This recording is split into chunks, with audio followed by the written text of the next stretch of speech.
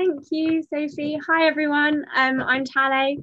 I'm a zoology student and I'm really interested in entomology, so the study of insects and in particular beetles, which I'm going to be talking to you about today, and how important they are in your garden and how to encourage them into your gardens and what kind of things we might find. So yeah. So some facts about beetles and insects. So 80% of the world's flora and fauna are insects, of which Coleoptera, which are the beetles, is the most abundant order. So that in the world, there are over 400,000 described species, and there are still thousands more to still be discovered and described. And in the UK alone, there are 4,000 different species. And if you were to line up a single species of every known living organism, including plants, 1 in 5 of these would be a beetle. So that just shows it's such a diverse order. So you can see in the little pie chart that I've got here, Coleoptera is the yellow part, so that's the beetles. And you've got Lepidoptera, which are the butterflies and the moths. And then the Hemiptera, which are the true bugs. Hymenoptera, which are bees, wasps, and ants, and Orthoptera, which are the grasshoppers and the crickets, and then the other orders of insects. So you can see just how abundant and how diverse the Coleoptera are. So just some general anatomy of beetles. So Coleoptera means sheathed wing, and that refers to the hard exoskeleton. All insects have a hard exoskeleton. And they have 3 body regions: the head, the thorax, and the abdomen. And crucially, in beetles, they have elytra, which are the hardened wing cases. So beetles have 2 pairs of wings. They have the flight wings, which are delicate, and they fold them underneath the elytra, which are these hardened wing cases. And then you have the elytra on the top that you can see. And crucially, in beetles, they will meet in a T shape. So at the base of the thorax, you have the horizontal line, and then that goes all the way down to the base of the abdomen from the scutellum. And also with beetles, a lot of them are predatory. So they have these mandibles, which are chewing mouth parts. And I'll show you why that's important in a minute, because that's different from true bugs. So the life cycle of a beetle. So beetles undergo complete metamorphosis, which means that they, similarly to butterflies and moths, they'll go from an egg, and then the eggs will hatch out into larvae, and the larvae undergo several instars, which are different molts. So they shed their skin multiple times, so they grow. And then they'll turn into a pupa, so they pupate, and then they will hatch out as an adult beetle. And these beetles are fully grown. They don't grow anymore. Then, so yeah, that's fully sized beetle. And in ladybirds, the larvae are really strange looking, so I thought I'd include them because some people were like, what's that? And it is a ladybird larvae. And when ladybirds emerge, their spots and colours don't form just yet, so it takes some time for the colour pigmentation to come through. So if you find like a yellow ladybird, it means it's probably just emerged. And the stag beetle life cycle is also really interesting, as the larvae spend up to 7 years in dead wood. So this is why this is such an important habitat that you might want to include in your garden if you can. And I'll talk more about habitats and things later. So what's not a beetle? So these are the Hemiptera, which are the true bugs. And there are over 1,700 UK species of these. And it means half-winged. So this refers to the wing cases. And where in beetles, they meet in a T shape, in Hemiptera, they will either meet in an X shape, as in the shield bug, or in a Y shape, as shown in the froghopper. And people may know of froghopers in their garden. The nymphs of this species will produce cuckoo spit, which is like lots of little bubbles. You see them on plant stems sometimes, and they're like protective casing against predators. And these have sucking mouth parts as opposed to mandibles like a beetle have. So yeah. So beetles are really important in our gardens. So, and generally they perform really good ecosystem services. So they're really important pollinators. in evolutionary terms, beetles are one of the first pollinators. So yeah, they're really, really important. They also are involved in decomposition, so they can help decompose carrion, wood, and dung. And they're also really important as biological controls. So as you may know, ladybirds will feed on aphids, and they will also feed on other pests such as slugs and snails. So they're really, really great to have in your garden. So now I'm going to go through a few of the main families that you might find in your garden. And just generally, these are really distinctive families in the beetles. So the first ones are the carabids. These are the ground beetles, and they range from 2 to 30 millimeters, so they can get quite large. And they have these protruding head and mouth parts because many are predatory, so they tend to have very large mandibles, and they will feed on slugs and snails. So these are great to have in your gardens to help control them. And many are actually unable to fly as they have fused wing cases, so they do tend to just dwell on the ground, but some of them can fly. So yeah, and the top photo is of Nebria vermiculus. So this is quite a common one that you tend to find under rocks and in leaf litter and things.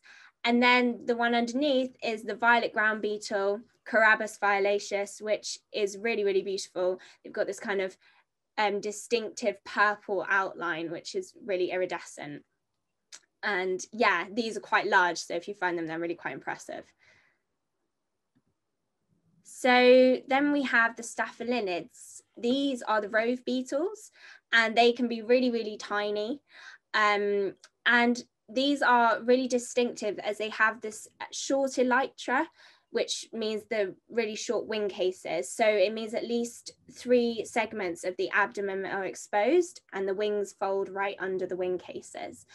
And so sometimes I think they kind of look like little millipedes or something, but they are beetles. So most of these are predatory, so great for pests, and they also can feed on fungi, algae, decaying plant matter, and some are even parasitic. And the pictures that I've got here of Ocypus olens, this is the largest species in the UK, and you quite often see them on like paths and things, and they'll perform this defense display if they feel threatened, where they lift up their abdomen and they like open their mandibles. They're really quite impressive. It's the devil's coat horse beetle, so these are really cool. And then we have the chrysomelids. So these are the leaf beetles, and they are found on vegetation. They feed on leaves. And I just wanted to highlight, I put in 3 pictures, but there are so many different variations in this family. So they can be brightly colored or metallic, and can even show color variation within a specific species. So you have to check the identification. And the first one, so Liliocris lilii, as a gardener, many people know about these as they are considered pests. They're the lily beetle. However, they are actually parasitized by several species of parasitic wasps. So again, even the pests, beetles, feed into the food chain and are really beneficial for other animals, which are great to have in your garden. So yeah, still important. So if you can manage with a few holes in the leaves and things like that, and there's only a few, then they should be absolutely fine.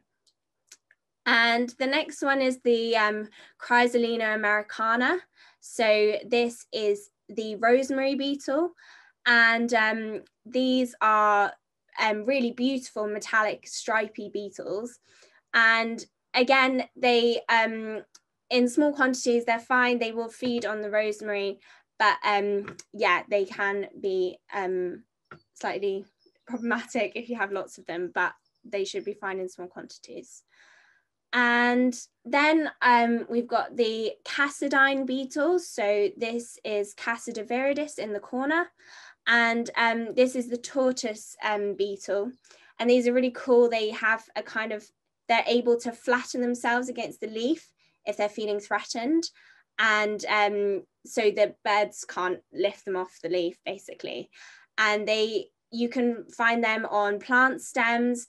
And the larvae are really cool. They're really weird looking. They actually cover themselves in their own feces, so to deter predation, which is strange, but interesting. Yeah. So then we have the Coccinellidae. These are the ladybirds. Many people don't realize that ladybirds are actually beetles. And these are really distinctive. You can identify them by the number of spots. Many people know there's the 7-spot ladybird. So Coccinella septempunctata, they're normally the Latin names actually tell you how many number of spots they have. And we also have the harlequin ladybird in the UK. So this is Harmonia axyridis. It's actually not a native species and is causing problems for our local 7-spot ladybirds and 2-spot ladybirds. However, they do still control pests, so they do still feed on aphids. So in that respect, they are beneficial to a gardener. And these tend to be a lot larger than our native species. They also have thousands and thousands of different variations of spots. So if it's not a distinctive 7-spot or 2-spot ladybird, it's probably the Asian ladybird. So there is actually a really good fold out FSC chart for ladybirds. So that's really good for visual identification guide, which I use all the time. And so yeah, they're great for pest control. The larvae and the adults will feed on aphids.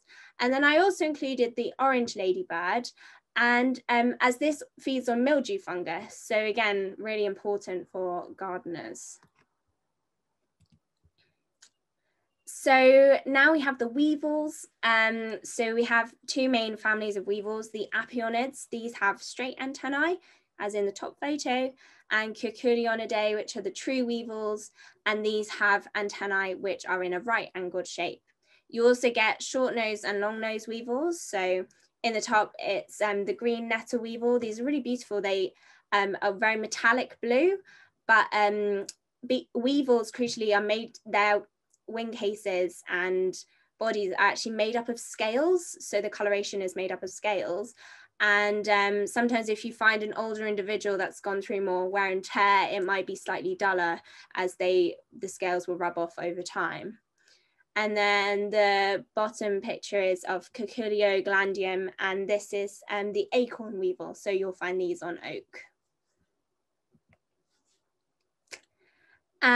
So these are the cerambycids, which are the longhorn beetles. I think these are amazing. They're really, really distinctive, quite large.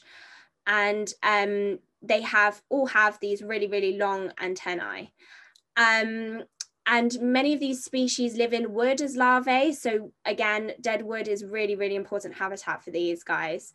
And some are saproxylic, which means that they'll spend their whole life cycle in wood. So they're always associated with dead wood.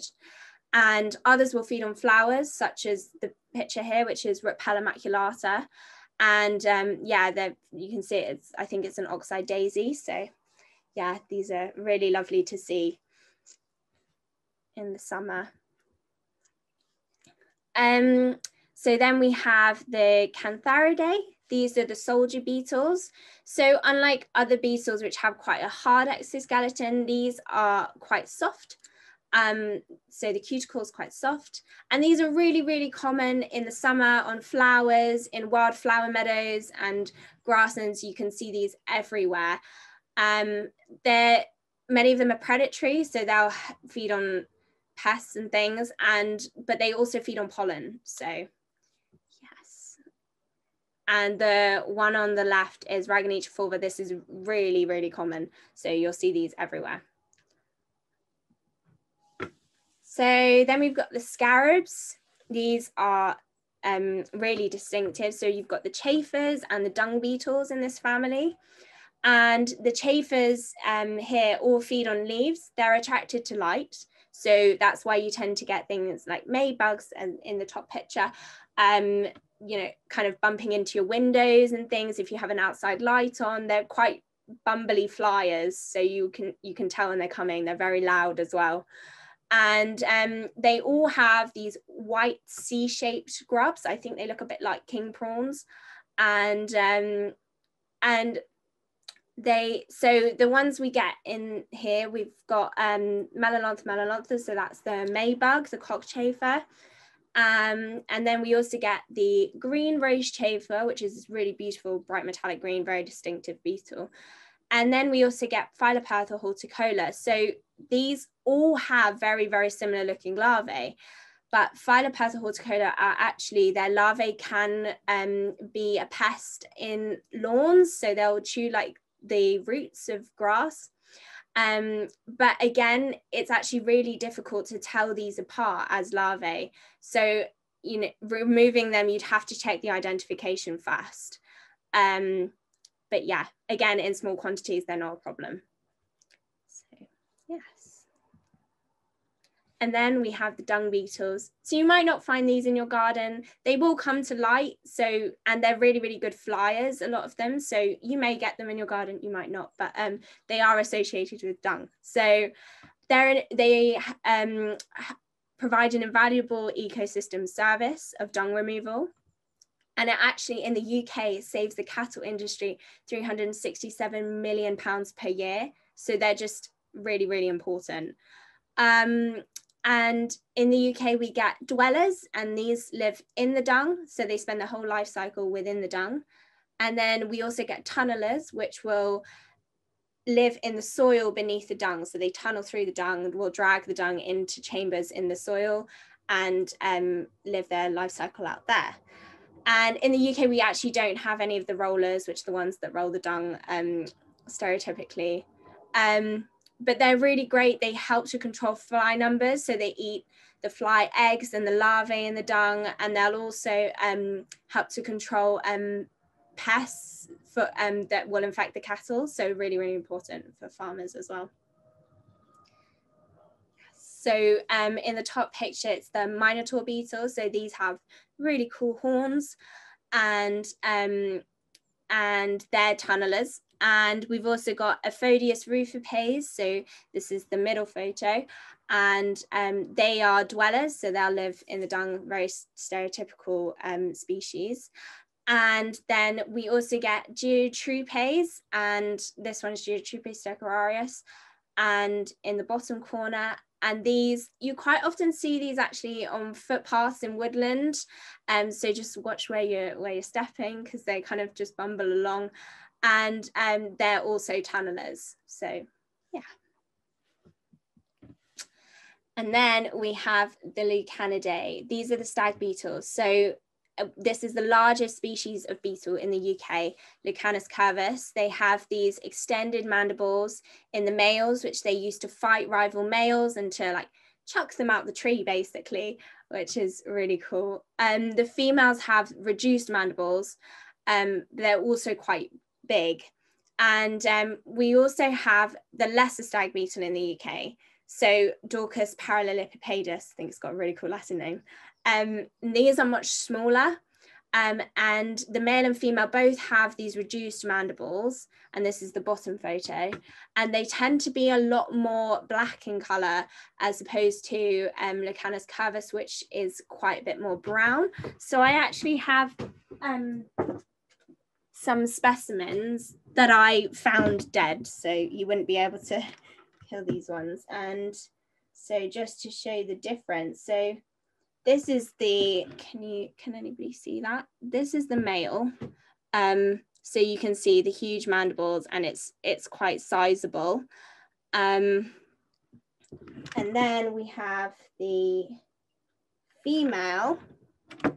So this is the female. I don't know if you can see very well, but it's more brown. It might be better to see from the pictures in the slide. And then this is Dorcas parallelipipedus, the lesser stag beetle. So you can see it's a lot smaller, and it's a lot more black in colour. So yeah.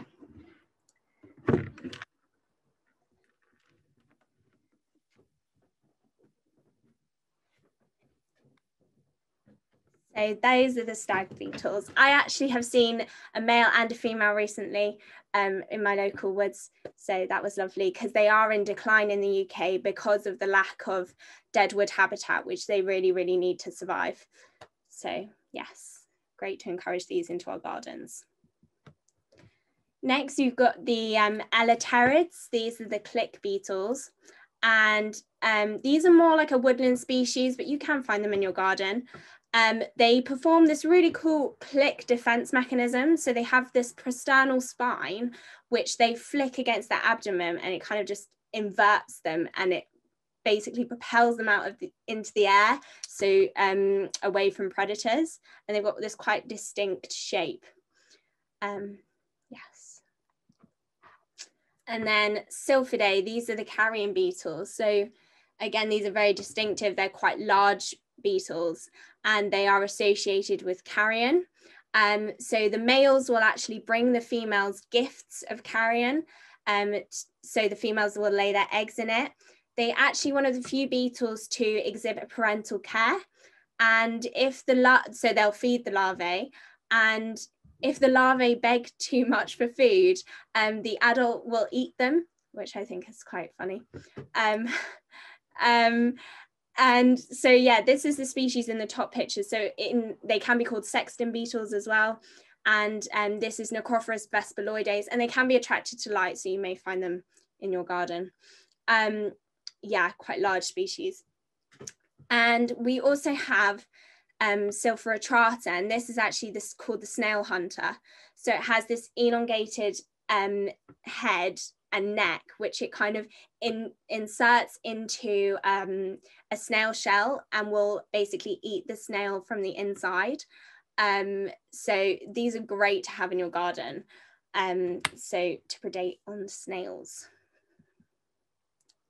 So then we also have the water beetles. So if you have a wildlife pond in your garden, it's crucially a wildlife pond, I mean without fish, because the fish will eat anything that they can fit in their mouths, basically. And it means you just won't get beetles in the same way. So they're really quick to colonize new ponds, and many are predatory, so they'll feed on mosquito and fly larvae.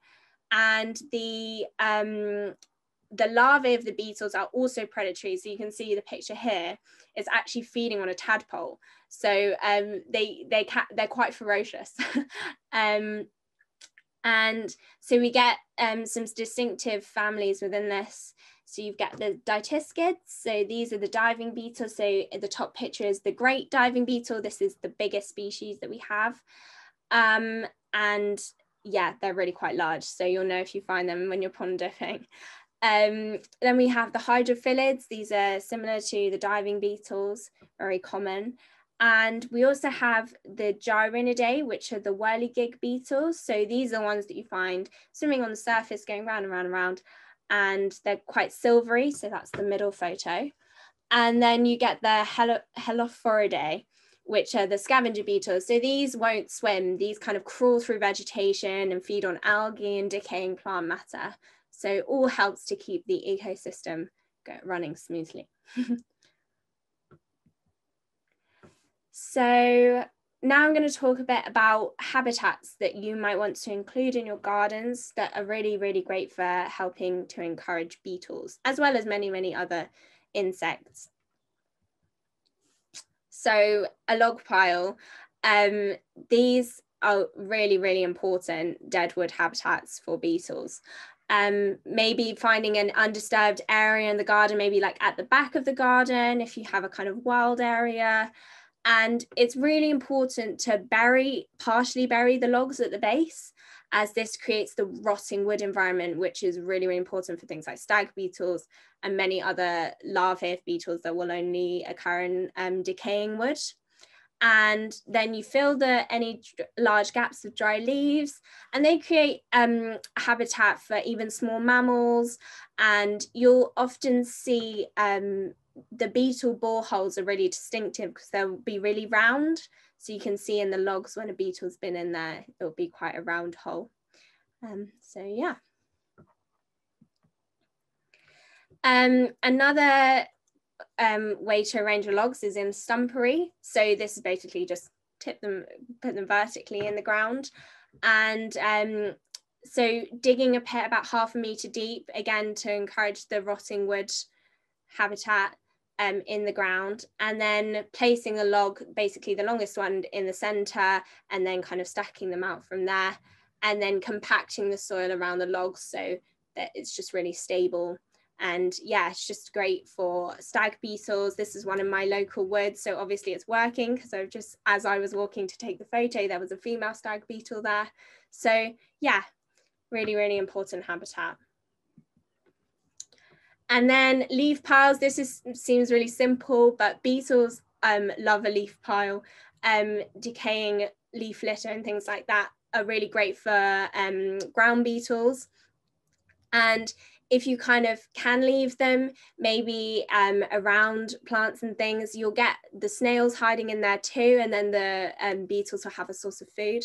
So that's really good for, yeah, that. And then we've got stones or rockery. So this is quite a large rockery. You don't need it to be this big, just a few rocks and stones piled on top of each other. And this, again, like if you had maybe like a border of plants and you could kind of arrange the rocks around it, would encourage the beetles to hide near where the food sources are, like the slugs and the snails and the wood lice. So you'd kind of get that intermediate boundary between the plants and where the beetles are. So yeah, these are really great. Compost heaps. So this is actually the compost heap that I have in my garden. It's really important. Many beetles will lay their eggs in compost, and the larvae will exist in compost. And they also help to keep fly numbers down, so they'll feed on the larvae of the flies and things like that. And but really crucially with a compost is to have, if you have a compost container, to not have a plastic bin, because plastic, it's obviously not breathable, there's no slats in it, the insects can't get in and out. So it's really important to have either a wood one or just an open one. Some people don't like to have it open, so something like this is ideal with the slats in the wood so the insects can get in and out. So yeah. And then this is a beetle bank. So a beetle bank is basically just like a mound of soil about 45 centimeters high. It can either be like a round mound or like elongated into a kind of bank shape. And basically just planted with tall native grasses or wild flowers. So you can see this one has just been obviously planted with lots of wild flowers, and it was just teeming with life. There's bees love it, and you'll get beetles hiding in the grass, and beetles really like the raised soil, so they like to bury in the soil. So yeah, and then if you need to cut it back right at the end of the season. And then if you can, leave the cuttings, because this creates another habitat for beetles to hide in and overwinter in, as well as many other insects too.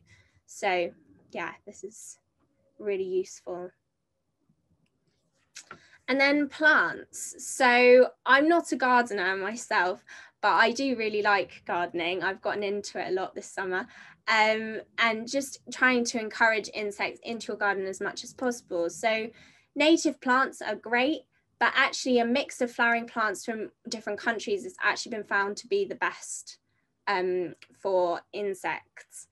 And for beetles, open flowers are really, really important because they're quite large, they're quite heavy, because of their exoskeleton. And so they need something large to land on that's going to be stable. So open flowers such as like buttercups or oxeye daisies or hogweed and cow parsley, they're really great for things like beetles.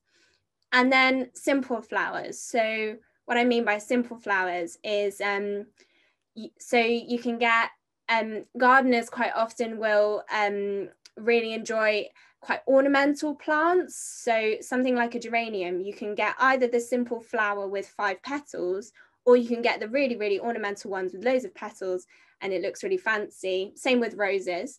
So, and actually, for insects, it's much better to have the simple flowers, as the plant takes up a lot of energy to make extra petals. So this energy is actually used up making extra petals when it could be put into making nectar for the insects. So simple flowers are much better, as they're investing more energy into making nectar, which is much better for the insects. And then leaving deadheading for as long as possible. So again, an overwintering habitat for the insects is great. And no mows. So if you can and you have a lawn, leave it, because it's really, really good habitat for insects. You'll get lots of wildflowers emerging over time the longer you leave it. And yeah, it's a really, really great habitat. And just some general plants that are really good for insects, specifically beetles, things such as dog roses. Thistles are great. Lots of beetles like to live on thistle stems. Hawthorn is really, really important for things like longhorn beetles, and nettles as well, and brambles. If you can, leaving a wild corner at the back of your garden to let these things just grow is really, really great for beetles. Something like the nettle weevil will only occur on nettles. And quite often with beetles, they have a host plant. So if you want to encourage a specific beetle, look up their host plant and plant some of that, and you'll probably get them there because they're quite specific. So yeah. And so this is just some extra information that I wanted to include. So if you wanted more information on how to identify things and some guides, the FSC fold out guides, they do a really, really good one for many, many different birds, butterflies, trees, different things like that. But the beetle ones, there is a ladybird one and a longhorn beetle one. And they're really, really good visual, quick guides. If you find something in your garden, you quickly want to look it up. I use them all the time and they're really, really helpful. Recording schemes. So for things like ladybirds and, well, anything, basically, if you find it in your garden, it's really, really great to record it. The scientists really want to know from citizen science projects where things are so they can monitor changes over time. So there are specific ones for longhorn beetles, for ladybirds. There's also one for carrion beetles. So yeah, or even just iRecord is a great general one. It can also help with identification too. And then I'm not a gardener, but so if you want more specific gardening tips for insects and beetles, there's specific pages on the RHS website which are really, really helpful. And they provide tips and information and what to plant and things like that, which is really good. And then Wild About Gardens. So this is a website, and they actually just brought out a publication called Bring Back Our Beetles, which is it was a little bit of a summary of what I've been saying today, in a little fold out, in a little booklet even, and that's really useful for just a quick summary on what beetles we have in our gardens and what's really good and how to encourage them. So yeah, I think that's everything.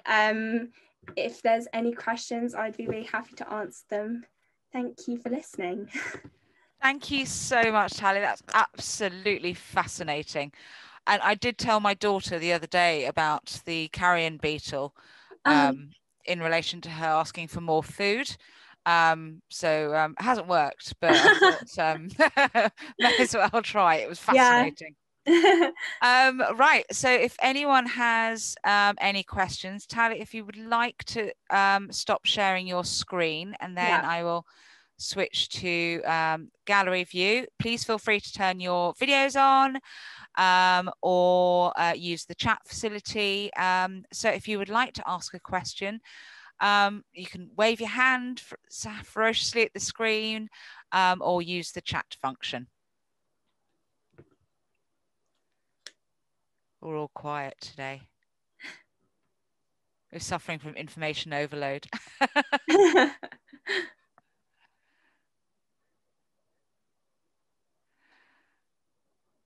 Okay, well, I will start us off then, because and we sort of spoke about this briefly the other day.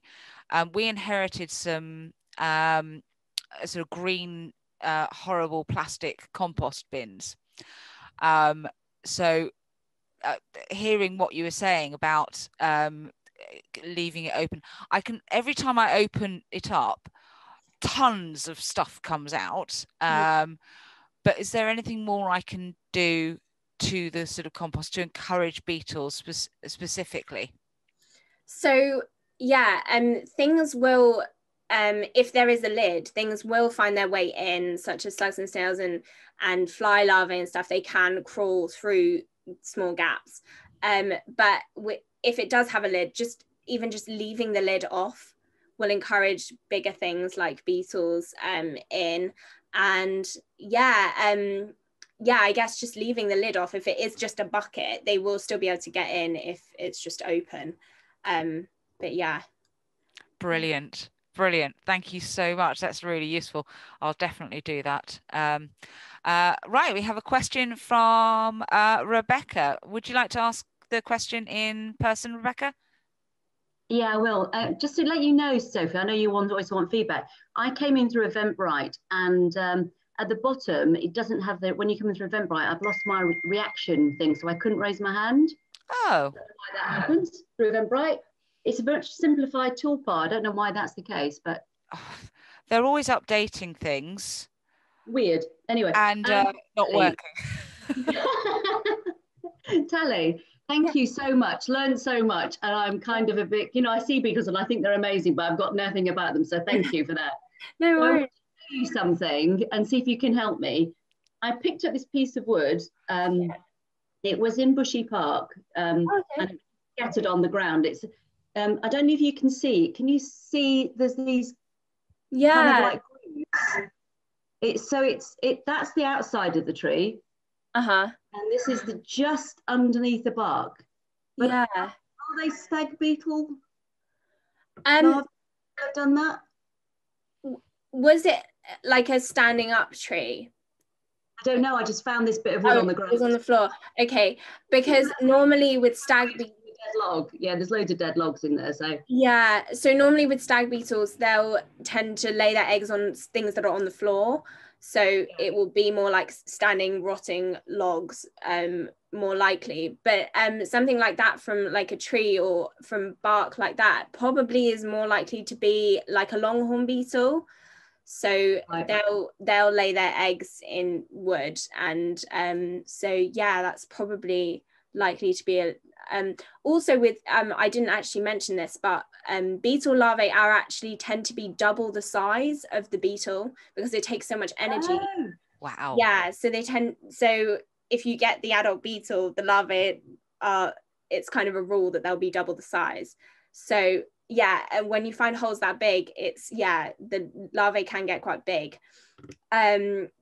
If you've seen a stag beetle larvae, they can get really, really chunky, and because it takes a lot of energy for them to pupate successfully, so they have to gain loads and loads of fat reserves first. So that's probably a longhorn beetle. Yeah, and at the end of each of these capsules here, it's got like chewed up where it's presumably is its poo. It's got like a chewed up bit, it's kind of it might even be like a pupation chamber, like it may well be. Yeah. What a marvelous find. I know. I came across it and I'm going, oh my goodness. And I'm thinking then that's why the woodpeckers go drill into these trees. Yeah, that's exactly that may have even actually pulled this off, mightn't it? Because they might have drilled so much that there's a hole at the top here, look. Oh yeah, quite possibly. Anyway, that's really cool. I've been waiting to show somebody this, and then today happened, so I thought I would. Thanks. That's a fantastic find. Brilliant. Have that on a display table, I think. Brilliant. Right, we have a couple of comments coming in. Anne says, thank you for a really great talk, fascinating, and great to be able to put some names to some creatures in the garden. Absolutely agree with you, Anne. And just to echo that as well, Tanya has said, what a fantastic presentation. No questions, but only because the talk was so clear and comprehensive. I've always been a bit nervous of beetles, but I'm now really fascinated. You and me both, Tanya. I've been spending ages looking at my pond in the garden, the newly created thing, and now I'm just out looking for beetles. I don't know what this 2 months has done for me. It's changed me as a person. Brilliant. Would anyone else? Sorry, am I allowed to ask another one? Go for it, Rebecca. Absolutely. So, what eat the beetles? Would spiders eat beetles? So, I mean, yes, smaller beetles probably, if they get caught in the webs, they will, spiders will eat them. But so, I mean, lots of things get predated on by birds. Small mammals will eat things like ground beetles. You'll actually, when you pellets, so owl pellets and things like that, is really cool because the exoskeletons of beetles, specifically the elytra, the wing cases, are so hard. You can often identify the beetle that they've eaten from what's in the pellet. So that's quite cool. But yeah, small rodents will eat them. They're a good food source. For bigger things too. Thank you. I actually have a question about recording. So what's the best way to go about recording these things? Because I know in many of our coffee mornings we've discussed sort of use of wildlife identification apps, but actually properly feeding into citizen science. What's the sort of best way to do that? I mean, obviously we've got the Surrey Biodiversity and Information Centre. But if someone was looking to focus on beetles, what would you recommend? What's your advice? So, I mean, so there are specific recording schemes. So if because longhorns are so distinctive, that's why they created one for that, because it's quite easy to know that you found a longhorn and then record it as one. And they'll help, all of these things will help with identification as well. The ladybird as well, again, because it's so distinctive, and the sylphid, the carrion beetle recording scheme. So they're the kind of, I think there are more for beetles, but they're the kind of main ones I can think of. And generally, like iRecord is good. I mean, there are always like pages online that will help with identification if you have specific questions or need to send them in. I think that's what I can think of for now. But generally, iRecord is always good because any records on there will be fed into the respective recording schemes anyway. I think that's how it works. So brilliant. Oh, that's good to know, because I know I use Seek, and I don't know if that gets fed in anywhere at all. I don't know how they share the data. I'm not quite sure, but I think there are always going to be experts on these that know, that can help. So brilliant. So does anyone else have any questions? This is I can't believe it's the last coffee morning themed around wildlife gardening. It's been a busy old 2 months. And I hope everyone is engaged with at least a little bit of wildlife gardening, even if it's no mow May, or putting in ponds or planting for pollinators. It's been an incredible 2 months with lots of amazing speakers. And we've had the wonderful Talay to close our season. Okay, I don't see any more questions. So I'm going to draw this coffee morning to a close and say thank you so much for attending, everyone. All your support and interest in our subjects and coffee mornings and evening talks. And to Talay, formidable knowledge, just incredible. I googled Talay to find out a bit more about her, because she's had a long sort of working history with our education team, and this long sort of biog of talks from the age of how old? 11, 12, like that. On Beetles and stuff like that. Just so inspiring to see the younger generation. And I hope that doesn't sound patronizing, but keep going. It's absolutely brilliant. And I look forward to having you back, hopefully next year at one of our events. You'll be doing a sort of talk on the stage for us. That would be amazing. That would be really cool. Thank you so much for having me. It's been great. Thank you. Brilliant. Thank you for all your questions. Thank you for coming along. Bill says, another fascinating talk. Thank you so much. And please check out our website for up and coming talks. We've got a talk on the Sand Martin project, which is absolutely amazing. We basically built I think it was 20-foot sand castle for Sand Martins. That was the press release. And you'll find out sort of how that's gone as a project. And we also have a talk on nightjars as well, because obviously it's nightjar season.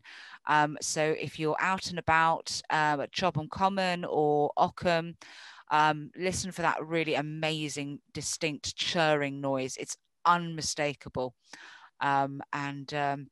If you want to sort of sign up to the talk, you'll find out lots of amazing information from James Hurd, our Director of Conservation. And next on the agenda is Rivers Week, which is September, and we will be doing a host of talks on beavers, the history of rivers, ponds and invertebrates, and celebrating all things to do with rivers. So please keep an eye out. I've got a busy week ahead, putting all these events online. So sign up, and I look forward to seeing you all soon. Thank you so much. Thank you, Talay. Thank you so much. Thank you.